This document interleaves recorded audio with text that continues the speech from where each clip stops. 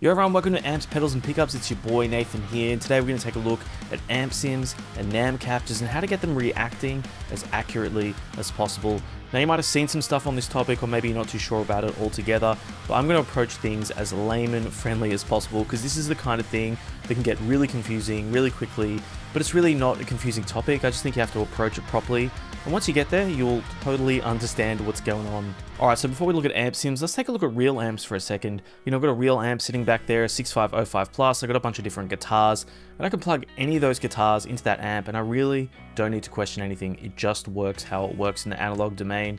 I can smash the front end of the amp with a boost pedal. If I want to make things quieter, I can roll off the volume knobs on the guitars. You get what I'm talking about. None of this stuff matters in the analog domain. Everything just goes to the amp and you figure it out, you dial things in, you get where you're going, you have a great time, and you're done. So to get where I'm going with this stuff with the amp sims, there's kind of two basic things. There's the amp level, and let's just say for argument's sake that an amp is sitting here, and then let's just say my guitar level is sitting here. And if we really want to talk about guitar levels, let's just cherry pick my Gibson SG. It's a little bit quieter on the pickups than say my bare knuckle pickups.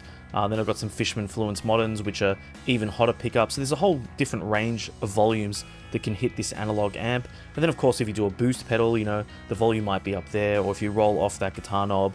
So you can almost say that you almost have like a range of sounds hitting the amp, and it doesn't matter, like we keep talking about, it doesn't matter how you hit that amp, the amp will just respond accordingly. Obviously, it's going to work a little bit less hard for low gain things, it's going to be savage and overdriven with high gain stuff sort of hitting it.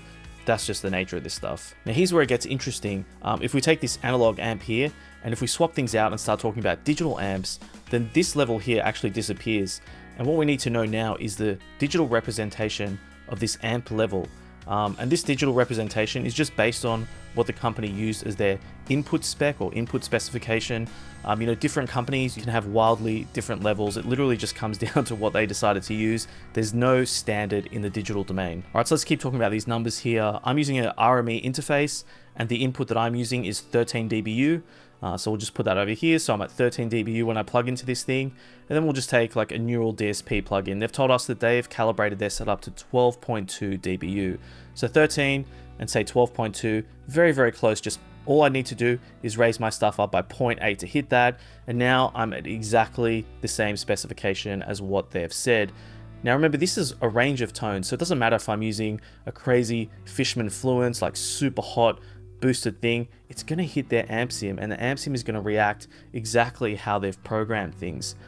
You know, if I was at say 18 dBu, like all the way down here, and I was using my Fishman Fluence setup, yes, it's a really hot pickup, but it's hitting the amp sim at such a low point that, you know, the amp sim's probably going to react super weak. It's not going to sound right. That's why you match the input level specs. So you just want to make sure the sort of baseline that you're hitting it is accurate, and then you can do whatever you want from there. And if we keep looking at this analogy, so that was a pretty simple setup going from 13 to 12.2. Some amp sims are at 5.2, so I'd have to gain my stuff up all the way to 5.2. And if I'm at 13 dBu over here and something's at 18 dBu, I'd have to lower things to hit that 18 dBu.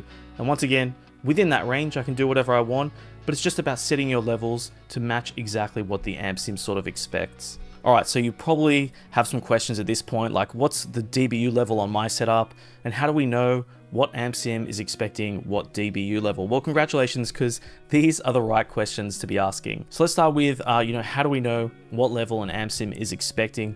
Well, the only way to actually find out this information is to talk to the amp sim manufacturer directly. For some reason, they don't seem to be putting this stuff in manuals or publishing it online. So Ed from Mirror Profiles, he's been doing a bunch of legwork on this topic. He's been championing this kind of info for a while, so I'll leave a link down to all his stuff. Super, super helpful. But yeah, he's been speaking to amp sim companies and getting this sort of info out of them. For instance, Neural DSP has calibrated their amp sims to 12.2, like I said before. STL Tones, like Tone Hub, Amp Hub, all the tonalities, they've been calibrated to 5.2 dBu and so on. There's a spreadsheet link below with a bunch of info from different companies, so go check that out. Heaps of good info there. All right, so let's say we know what dBu an amp sim is expecting, but what's my dBu or what's your dBu, and how do you match things to make sure that the amp sim is working properly? So there's an easy way to do this and a less than easy way to do it. So let's go with the easy way first. In my example, I said I was plugging straight into the RME interface. The manual and the RME software tell me that this is calibrated to 13 dBu. On the RME specifically, there's actually a bunch of different options, but most interfaces just quote one number. It's very easy to see.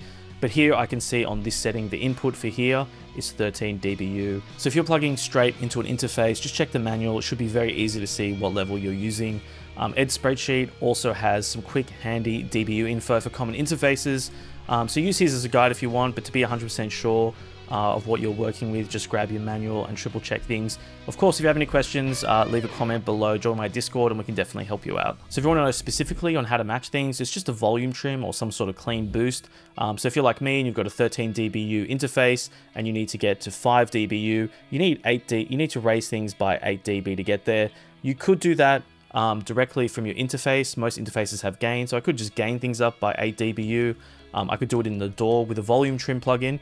Most AmpSim plugins will have an input trim there, and that's probably the easiest way to go. But like I said, there's many choices. You just need a clean boost to get where you're going. And obviously, if you need to come down, you need to do the same thing. You can do it in the DAW, inside the plugin as well. So all of that stuff is for AmpSims, and hopefully just get us going with this topic. But let's talk about NAM captures for a second. Hopefully you know about Neural Amp Modeler. If you're not sure what I'm talking about, I'll leave a link to some of the other videos that I've covered. Super great stuff there. But Neural Amp Modeler, or any capturing tech, really has the same problem as AmpSims, but it's actually way more prevalent. You know, because we need to know our input level, which we can figure out, but we also need to know what the digital reamp level is expecting. So much like we needed to know what an AmpSim was expecting, we need to know what the person has calibrated their setup when they did the reamps. You know, one person could have done a reamp here, there. The same person could have done 100 different reamps at 100 different levels. If you just go and start twisting your knobs to sort of just like hear things by ear and just sort of figure things out on the fly, those are the sorts of results you're going to be getting. And what happens is, you know, you might have one jackpot capture that you hit, sounds great, but then if the next one's down there, you might be like, oh, this one's a little bit fuzzy. And then if the next one's up here, you're like, that one's a little bit limp. And it sort of leaves you in limbo where you're just like guessing things. You know, before I looked into this whole AmpSim input level topic, I was just doing captures however I was doing them. And even when I look back at my old captures that I did in the beginning, I didn't even know what they were using. You know, I did all that effort to just go back and guess things when I try and use those captures. It just makes a lot of sense to jot things down on your setup or conform your setup to some kind of reamp level standard, so that when you're sharing these tones or you're reusing them yourself at a later point in time, you know what reference level they were using. So for me personally, I've just arbitrarily chosen 13 dBu as my reamp specification. Like I said, because my RME input level is 13 dBu, I don't need to adjust anything. I've just calibrated my reamp level to 13 dBu. I hit everything at 13 dBu. I don't need to think about it. I pull up my own captures. Everything's at Unity. Very easy. And of course, if somebody else grabs my captures, I'm going to tell them that it's at 13 dBu. So if they have an interface that's at 10 dBu, they just need to come down to 13. If they have an interface at 18, they just need to come up to 13. It's very easy. They can just adjust things on their end to match it and go from there. And once again, just to reiterate, this is all about hitting things with accuracy. So if I know that somebody's capture is at this point, I can hit it straight at that point. It sounds how it sounds. I can boost things up, I can go down, but I know that we're at a Unity level, everything's sounding great, and I can do whatever I want to mangle that sort of sound. If I didn't know what this was, and let's just say for argument's sake I was hitting it there, I might be like, this is a little bit limp, and then I might raise my input, and then I might think that this point sounds good, but really it's a little bit too hot. Sure, it might sound great, like that's totally fine, but you know, then I might add a pedal to it, but then the pedal sort of doesn't react properly. Then maybe I lower the gain a little bit. I'm just guessing, and it's a bit of a time waster if I'm completely honest. If everyone just sort of mentioned what their spec was, you could just hit it. You don't need to think about it. Just go with the sounds from there. If it sounds bad from there, maybe that amp and whatever combo just wasn't for you. But yeah, it just makes things easier if people had their dBu spec when they did their reamps. I know that was a lot to go through, so hopefully everything here makes sense. This is sort of like an intro video to everything. I tried to break things down in a way that's pretty digestible, but there is two big things that I didn't cover here, and I'm gonna leave those for a follow-up video because it would kind of be overkill for a sort of intro topic. And that's the first one is, how do you figure out your dBu input level when you're using an external DI box or some kind of external preamp? And that's because if you have something external affecting the signal coming in, even if it's coming into a line level of 13 dBu, it's almost like having another stage before it. You know, you can crank a preamp, so that power hitting that 13 dBu is going to be a lot higher, or conversely lower, whatever you're doing with the preamp. So in those situations, we need to basically measure the voltage of that signal coming in with a multimeter and work it out from there. Really, it's not hard, but it's just a few extra steps versus plugging straight into an interface, reading the manual and not having to do anything. But the process is simple. It's a few extra steps to get that done. And the second thing that I didn't cover is basically the exact same thing, but for reamping. So how do you measure your reamp levels? And I really look at this as like approaching it from one of two different ways.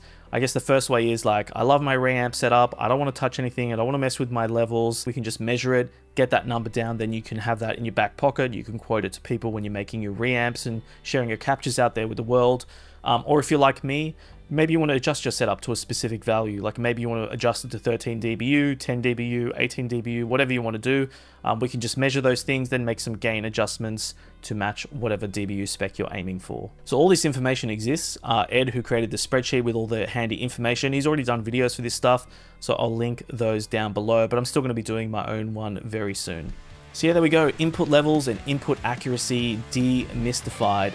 As always, let me know in the comments if you have any questions about this stuff. If you have any questions just about anything in general, let me know as well, because I think there's a few roadblocks that people seem to get caught up on. I've had this conversation with like 30, 40 people, and you can sort of see that aha moment where they start to get things, but then they still bring up, oh, but what about this? But what about this? But what about this? So maybe I'll bring out an FAQ version. And to be honest, sometimes I don't even have the answer, so I'll need to talk to someone like Ed and get those answers. So if you have any questions about how anything works, let me know in the comments and we'll get back to it in a follow-up video.